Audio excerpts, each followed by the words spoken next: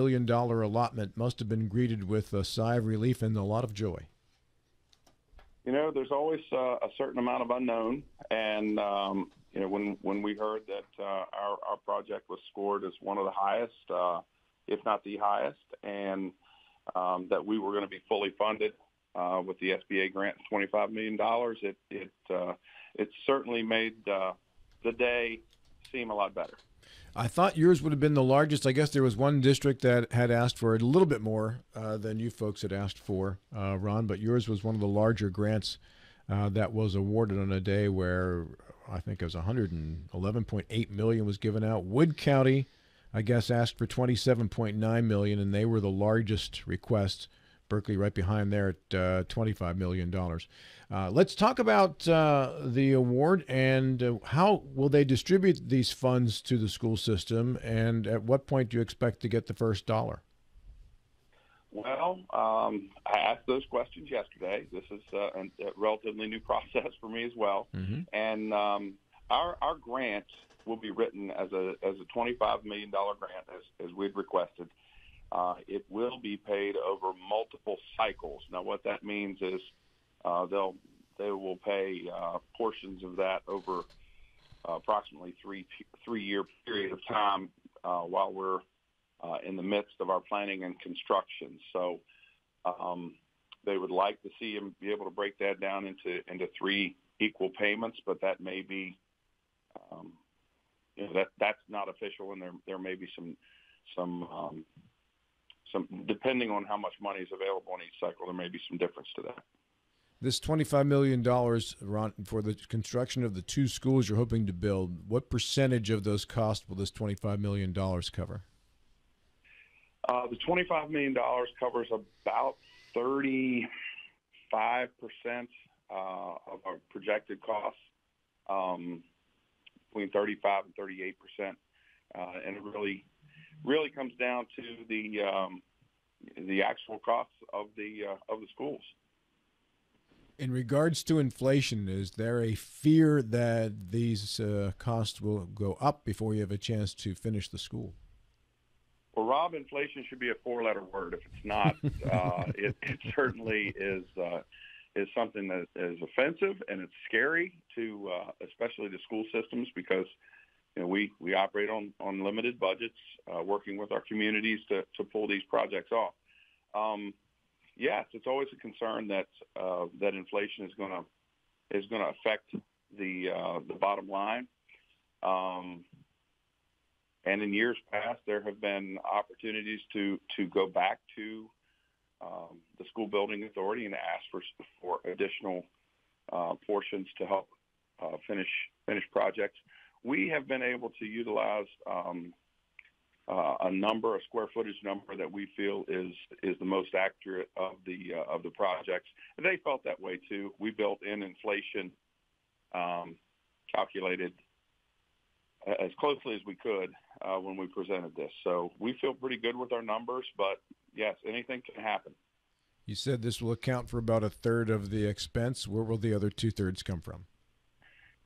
Well, this is to supplement bond projects. So these are projects that we are going to that are in our most recent school bond, and the money to build these facilities are in our bond. The school building authority's supplemental monies that we applied for are going to be able to provide a more a more comprehensive school.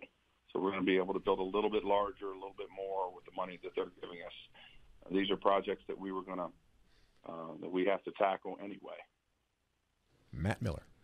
So, Ron, how far along are you in the process? When I hear the governor's handing out a check and you've got this opportunity at $25 million, are the plans and everything already in place, and that's where you base the amount that you ask for, or does it now go before an architecture plan and all of that now gets developed? In other words, how close are you to, say, breaking ground? Well, that is the $25 million question. How close are we to breaking ground? we were a little bit ahead in the process because, as I said before, these are projects that we're prepared to tackle, even if we were unable to secure the grant money from the school building authority, although they would have been scaled down. So what we have already done is we've secured our architect. We've already come up with plans. We've done our the ed specs portion of that, the educational specifications. We've purchased the land. We've taken a lot of steps that a number of the other districts have not done yet. So breaking ground is going to be a matter of us now zeroing in on the project with the additional funds, making sure that we have the one that we want. And these are buildings that we hope to be in by the 26-27 school year. All of these buildings. So, Ron, this is John Gilstrap. Good morning. Does the money arrive in the bank and then it's spent, or is it to reimburse expenses? So, do we spend first and then get the money, or do we get the money which we then spend? Well, we're in a very fortunate situation, and this is the way districts like to do things: is to be able to couple this and pair this award with money that we already have. There are some districts that don't have that luxury and don't have, the community support in a bond, and they have to wait for this money to come in before they can do anything. We're in a situation where we can go ahead and get things started, expecting this money to come in and supplement the bond money that we already have. So while this is important for us, so that we're going to be able to complete the projects to the scale that we had hoped. It's not a situation where we have to wait for that money to come in. Now, we're going to be, like I said, this is probably going to be in installments once every 3 years. Approximately a third of the money will come in each time. But we will be able to pay for majority of the work out of our bond while we're waiting. To your knowledge, this is kind of a competitive process, or a number of people were vying for the funds, but it's a big fund. Do you know if any requests were denied, not of ours, but across the board? Well, there's 55 counties, and all 55 have needs. About half, 27, actually presented acceptable applications, and I know that there were a couple of districts that attempted to get some applications in at the last minute, but their applications were incomplete and not accepted. So, about half of the schools of the state's school districts applied for this. I know that there were 27 that were considered, and there were 19 districts that had awards. Not all of those districts' complete amounts were awarded, however. I don't know the details on every district's project and their requests, but just in listening to the presentation yesterday, I know that there were a handful of districts that were funded partially. I can't really give you the details on those, but I would say 19 districts are going to see grant money from the school building authority, and during the last few years, you're talking about the total amount in the school building authority that they were able to give out reached about half of what they gave out this year. There was more available this year. More districts saw some grant awards, and I was in a room with a lot of excited people because they're going to be able to do some good things with that. Listening to that announcement, I kind of picture standing against the wall at recess, and we're picking teams for the kickball game, and you're waiting for your name to be called. Am I going to be last, or were you kind of in that anticipation mode? Did you have any idea that you would receive something, or even all of the amount, or you're like that kid against the wall waiting to be picked? Well, I go back to, in 2020, our CEFP, our local plan began, and conversations with the school building authority started back then. So this is, it's more than just lining up, on the wall and getting picked. There was a whole process of trying out, basically, if you wanted to put it to that. It'd be like if you had recess tryouts for 2 years before you lined up on the wall and were picked. Over the last year, we made good cases. We talked to just about every member of the staff for the school building authority and a handful of the board members. What do you need? How can we make our presentation the best? How can we make sure that our needs are viewed as being appropriate by the committees down there that are deciding these things? We felt like we made a very good case. And I'll tell you, we had a great team. Number of people have worked on these projects, and we transitioned a few of those people here even in the last year. But I felt like there was a great presentation for our district. They had a very positive reaction to the things that we presented. We were actually able to get some of the members of the school building authority to come to Berkeley County and do a tour with us to see the needs. So, we felt good about it, but there's always anxiety. There's always anxiety until the governor's gavel dropped to close that meeting yesterday. You were just wanting to make sure that you had heard the truth. Ron, I know you need to get going here. Any final thoughts? No, I just very excited, very proud of the Berkeley County team that put this all together. I want to thank the people that made it possible. I'm very happy for Berkeley County's community and the things that we're going to be able to do with the community support. I know that the community support in our bond had a reflection on how much the selection process, what they were willing to invest in districts. So the districts that had community support and had some money to put towards projects, the school building authority was much more likely to go in and match some funds, or provide some funds. So I just want to say thanks to everybody. Thank you guys for giving us an opportunity to reach out and let our community know where we stand. Thank you, Ron. Appreciate your time. All right. Thanks, guys. Have a great day. Take care. Thank you. Superintendent of Schools Ron Stevens, the superintendent's position on that, and now the Board of Education Vice President Jackee Long via telephone. Jackee, good morning. Thank you so much for joining us once again. Good morning, Rob. This is an exciting day for Berkeley County Schools. It's like a Christmas morning, I would guess. You get a $25 million award, Jackee, and I saw that Wood County had a bigger award of $27.9 million. Otherwise, Berkeley County by far the most of any of the district's funds that were requested. And if you could, tell us about the two schools these are targeted towards: a K-2 primary school and a new K-2 3 to 5 primary intermediate school. Where are those schools, Jackee? They will be down close to there's a City National Bank in the Marlow area, down close to where Rude's Trucking used to be. If you're familiar with that area, it will be down in there on that property. And we still have a lot to do there ground-wise, but it's great property, and I think the schools will be in the exact spot they need to be for that area. There's speculation that will be the location for the next high school, too. Is that fairly accurate?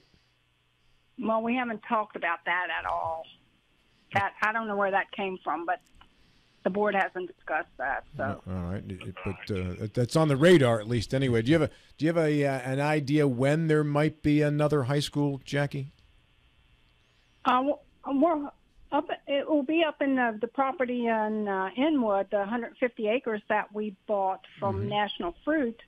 That's the next high school up in that area. Okay. So, and that should be in the next 5 years. And, who knows?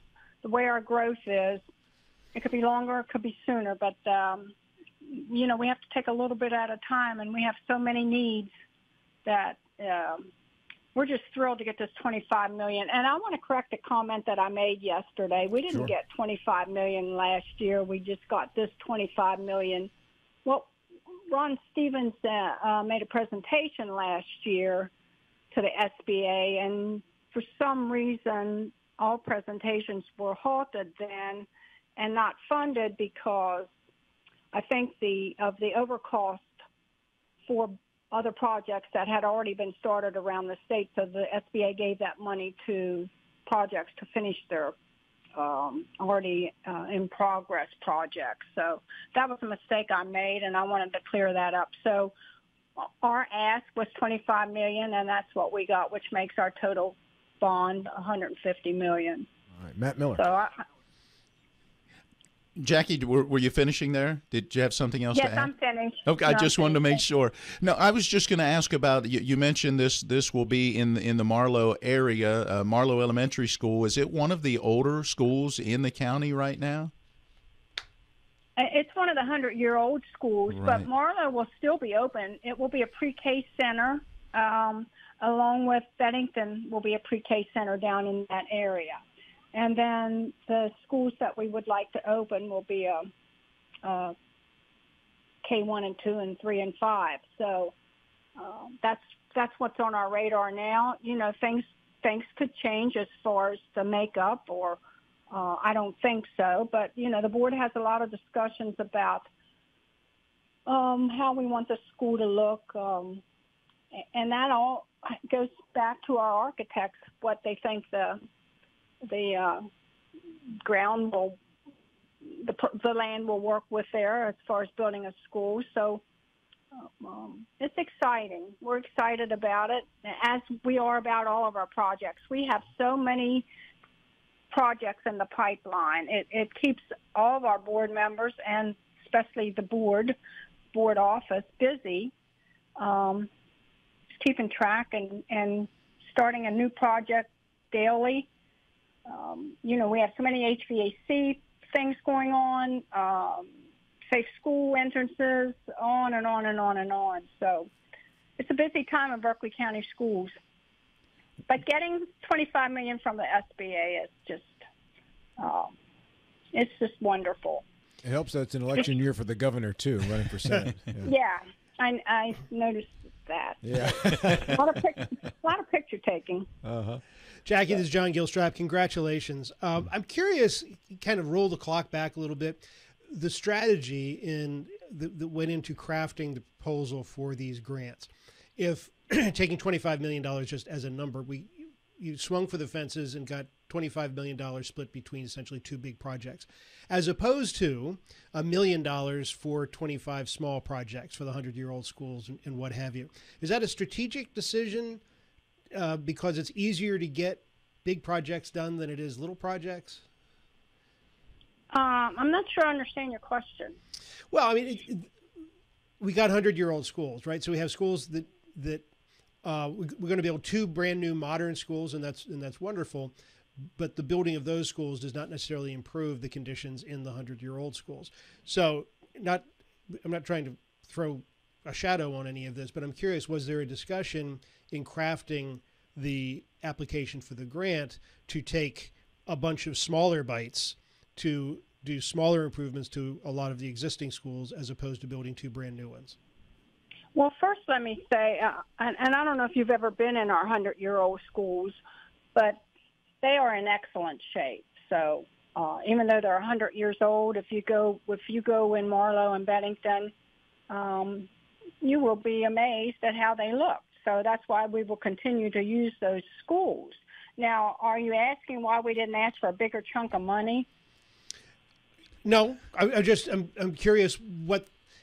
There's a strategy that goes into putting together any proposal, I presume, and I don't know if you were in on the actual crafting you mean of the proposal. In the bond proposal, yes. Or the proposal for the SBA? SBA. Oh yeah, there's a strategy. I mean, you sort of know ahead of time what you think you can get. You know, you can't be greedy. There were 28 other counties out there asking for money, and if you're greedy, you could end up with not as much at all as what you'd like to. So you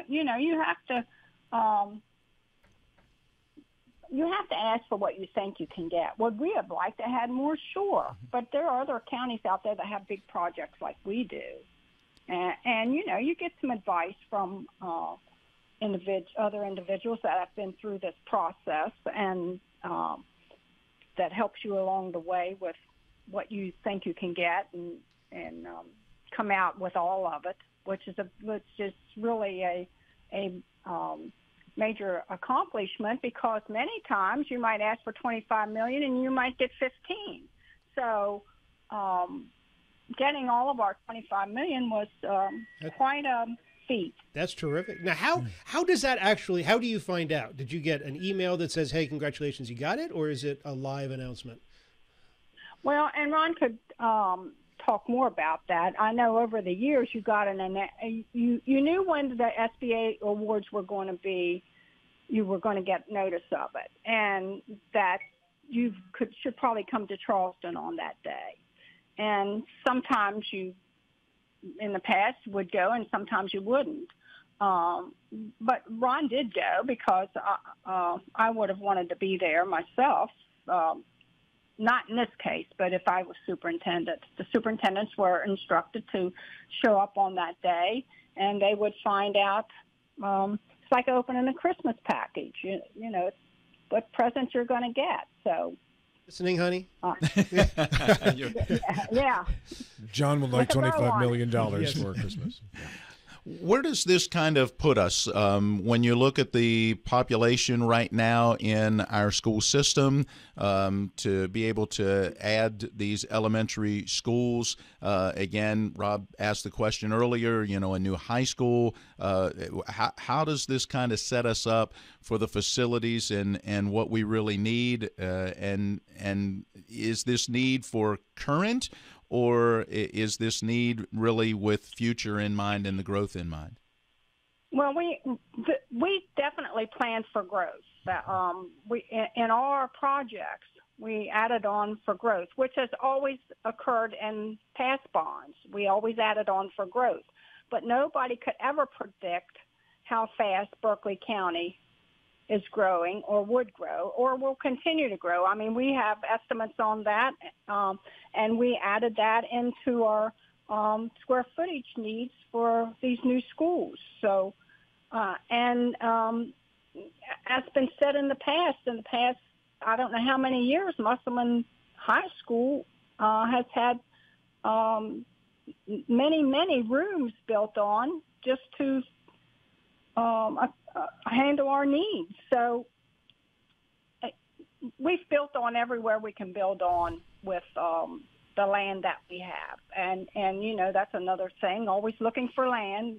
We're always looking for good land for future projects. So we always have to be one step ahead. It's a full-time job, and Mr. Stevens has done a really good job. He's put a lot into working with this bond and these projects and trying to stay ahead of everything, working with our architects, and all that comes back for the board for our approval. So I think we're on top of everything, and hopefully what Berkeley County has a bright future, but it's a future that continues with rapid growth. Jackee, if land is an issue going forward, and I don't know that it is necessarily, but if it is, certainly land costs money, is building up instead of spreading out more the solution to high schools of the future? Well, we are talking about that. That has come up in our conversations. We're heavily talking about whether we go out or up. Because you're right. If you want to put two schools on a property instead of one, or vice versa, and I'm not talking about this where we are now, down to that property, but in the future, depending on your acreage, do you spread out and be able to add rooms that way, or do you go up? So, yeah, that's a discussion we are having. Very good. And you know what? I think was confused earlier when I was talking about the site of the next high school. Arden was what was in my mind, and Marlowe is what ended up coming out of my brain. So my apologies on that. Yeah, I was going to say I hadn't heard anything about a high school down in that area. Yeah, so. no. The rumor started here. The rumor right here. Just started right here You're today. starting a rumor, Rob, but that's not necessary. Yep, it's time to lock me I'll up. be getting emails and texts about that, you know. I know, especially from the Hedgesville contingent, because they want. I'm looking at the Facebook comments. There's a need for some Hedgesville replacements out there, apparently too. I know. I saw them before I got on. So Indeed. Jackee, will it be likely that Berkeley County will go back next year with another $25 million request? We won't. I don't know about that. I don't see that happening. Not this fast.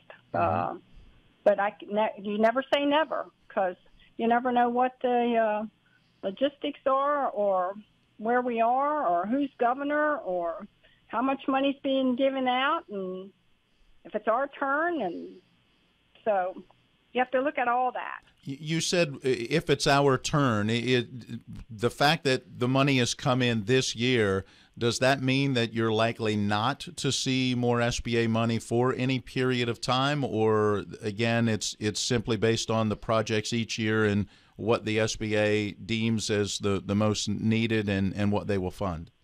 Well, I think it's the most needed and what they will fund. And, you know, we definitely have the need down in this area. And I'm very thankful for Sandy Hamilton that's on the SBA. She really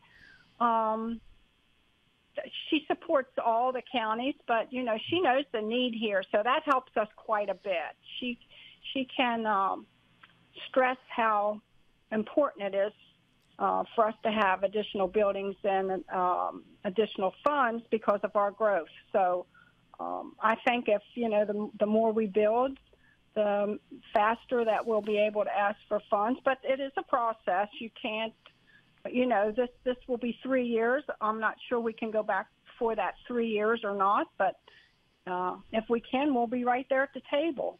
I was going to say, in Berkeley County with the growth, it seems to me that you could request funds to build a new school almost every year, or at least refurbish one. Yeah, we could if we could have the funds. Jackee, thanks. You know, all that depends on passing bonds. So. Well, thanks very much for your time this morning and yesterday as well. We appreciate your experience in these matters because you've been through this before, and we love the insight, so thank you kindly. Thank you for having me. I appreciate it.